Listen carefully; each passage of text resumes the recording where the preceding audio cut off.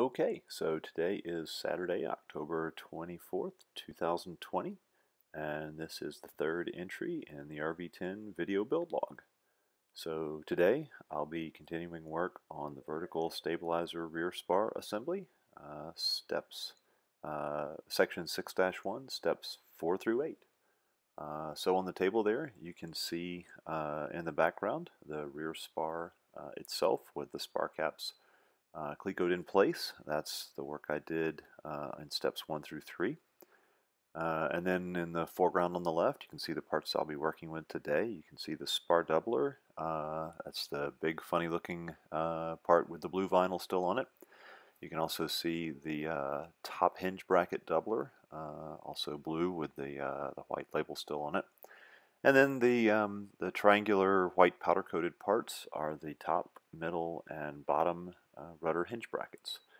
So most of what I'll be doing today is deburring that spar doubler, and then match and final drilling that part and the hinge brackets to the spar assembly itself, and then coming back and countersinking a lot of the holes on the spar doubler and for the hinge bracket.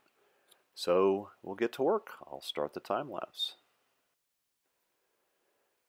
Alright, so first thing I do there is peel the blue vinyl off, and then basically start going after the edges of the spar doubler with a file. Part of the manufacturing process, when these parts are stamped out of sheets of aluminum, it leaves kind of every few inches a little mark, a little bump. It reminds me of like a sprue mark from from plastic model airplanes, but I don't guess it's quite the same thing because these are not cast parts. But anyway, same idea. And you just want to go get those off with something like a file before you try and polish them on the 3M wheel on the grinder or anything like that. So that's what I'm doing here. I'm also working on those inside areas, which that was kind of a pain to do with a file. And then I remembered I had this 1-inch 3M wheel that I can chuck in my drill, so I went and got that, worked on it with that for a while, back to the file. I did pull out a file that a rounded file, so I could get in some of those radiused areas pretty well. And back and forth, file, drill, just sort of kept at it. Then at some point, it dawns on me that I should chuck the 3M wheel in my drill press, and that way, probably work a little more efficiently. There we go. So yeah, go ahead and chuck this thing in the drill press, and then I go at it for a while like that. I love the the magnifier visor thing. I think it's a 4x magnifier that I bought for working on the plane. For one thing, I just think it looks so cool. But it also lets you see every little imperfection, and that's probably a blessing and a curse. You really can see any little, like I say, any little imperfection, or all the machine marks and tooling marks on the edge of these parts. So anyway, here I am on the medium 3M wheel on the grinder, smoothing out the edges. Then I move over to the fine wheel, I think it's called. The one on the right hand side of the grinder is a little softer, and puts a real nice little polish on the edges. So that's what I'm doing here. And when I get done with that, I'll take it back over and kind of finish it off with some Scotch-Brite pad. I probably didn't need the Scotch-Brite pad on the outside edges that I was able to use the fine wheel on, but I did need to get inside, in those inner edges with something fine like the Scotch-Brite pad. And I also have a little holder, a little mandrel, if you call it that, that you can clip a little piece of Scotch-Brite pad in, and then chuck in a drill, and then when you spin it, it sort of flaps along and clean stuff up. I think I used that in a few minutes here. But yeah, basically just, you know, yeah, there it is. Cut a little piece of Scotch-Brite pad and put it in this little thing. And, you know, I can, that's what I finally kind of got into the, you know, the radius areas with. So just kept at it, getting that thing deburred.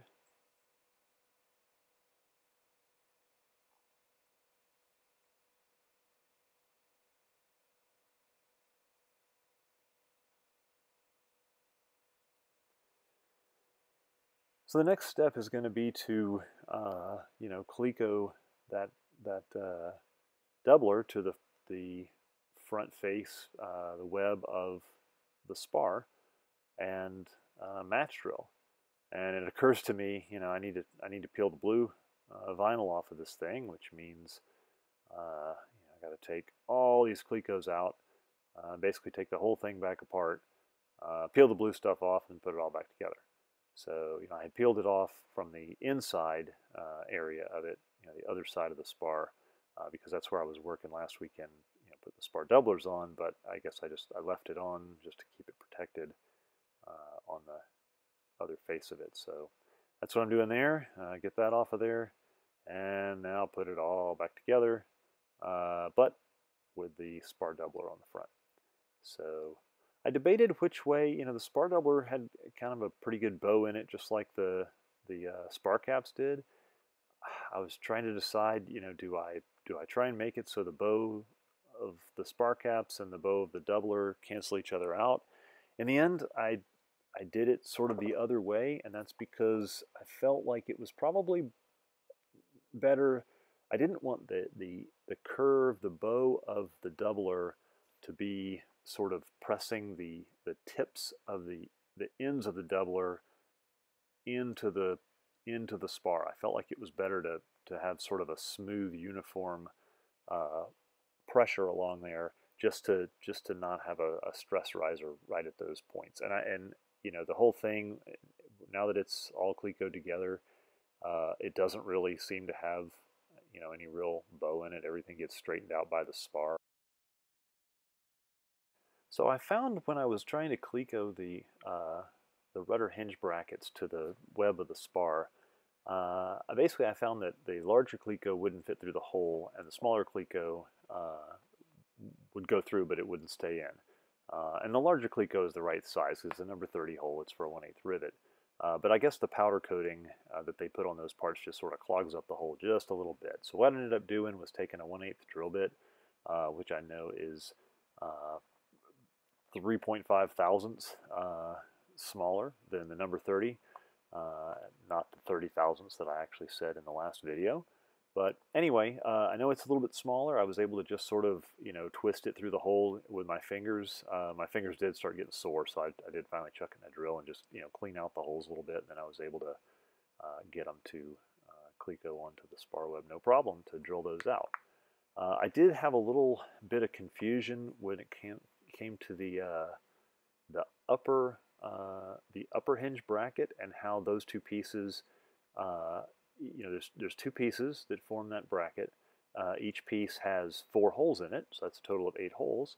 And then there's the doubler, and it has some holes that coincide with the holes in the hinge bracket, and then others that, you know, are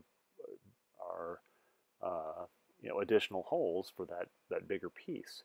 Well, the plans, you know, in one place they tell you to, you know, drill all the holes through the hinge bracket. Another spot they would show you, you know, some dotted lines going through each of the parts, kind of indicating only 2 of each of the 4 holes of the 2 pieces of the hinge bracket were sort of involved there.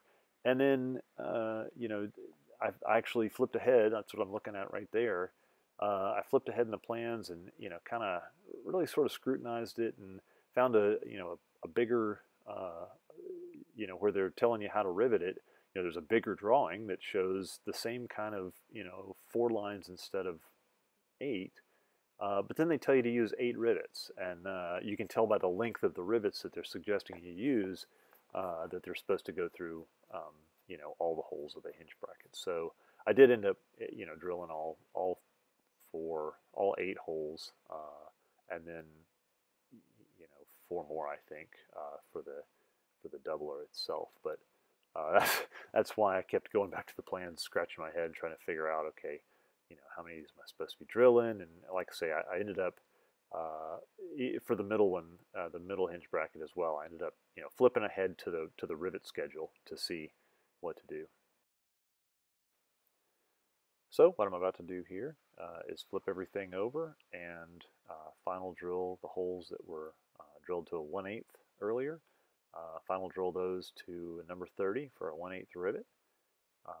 It's most of the holes through the doubler, through the spar web itself, and through the spar caps underneath. So it's basically drill a bunch of holes, move the clecos, drill a bunch more holes. So that's what I'm doing here. I tried using a number 30 reamer instead of a drill bit, and everything looks nice.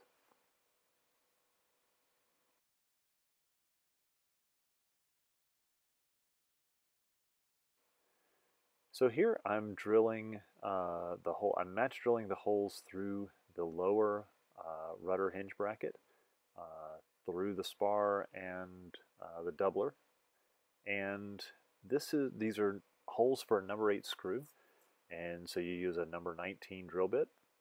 And this was a little bit frustrating, mostly because when I started out, I was trying to use the pneumatic drill, and the bit, you want to go through the steel of the bracket first. And the pneumatic drill is good on speed and it's good on control, but it doesn't have a lot of torque. And the drill bit, bit in to the steel and just, got hung. So I ended up using the electric drill instead, so that I could just, go slow with a lot of torque. And that worked out fine, but it was just a little frustrating at first. So anyway, finish that up. The other thing is, you drill a hole, and after you drill the number 19 hole, it's too big for a cleco, so you basically put a number 8, number 8 screw in the hole once you've drilled it, and move on to the next one. But worked out fine. Here I'm just cleaning up those holes that I drilled for the number 8 screws for that bottom hinge bracket. And then what I'll move on to next is countersinking. So the last couple of steps for this section are to countersink the number 30 holes that are below the upper attached bolt holes. And those correspond to that area of the spar that's going to be mounted up against, what I'm calling, for lack of a better term right now, the aft bulkhead of the tail cone. So you countersink for those. It's about 22 holes, I think. There are a couple that they tell you don't countersink, so I taped them off. Didn't want to mess up. And then the last step, and the one that was the most challenging, I'll say, or just seemed the most tedious, was countersinking for the number 8 screws that hold on that bottom hinge bracket. And the number 30 holes for the 1/8 rivet, those were a piece of cake. I set up my countersink micro-stop countersink cage. Set that up, using a piece of scrap, and just testing it with dropping a rivet in the hole, and it came out perfectly. It all went great, really easy, and cut smoothly and everything. For the number 8 screws, they even say in section 5 of the manual, where they're talking about doing machine countersinking, they kind of tell you, when you get as big as the bigger things like a number 8 screw and above are kind of difficult. It's difficult to keep it from chattering. It's difficult to keep it, round. Best bet is to go at it, at slow speed, high torque, to remove most of the material, and then, right at the end, clean it up, at a higher speed on the drill. And, that's what I end up trying to do. I spent a lot of time with a test, with a piece of scrap, getting it all set up. And then, just really, even after I got it, set up with the piece of scrap, I still found myself really kind of, you know, working at it slowly with the real plane. I would countersink, countersink, countersink. Test it with a screw. Nope, not quite there yet. Keep going, keep going, keep going. And it all worked out fine. I got it done, but it was just seemed like a kind of a tedious. It was the exact opposite of doing the ones for the rivets. Thank goodness there were only 4 to do for the number 8 screws and not 22 of those. I'd still be doing it. So yeah, here I am, still fiddling around with with the piece of scrap. Actually, there I'm just drilling the number 19 hole.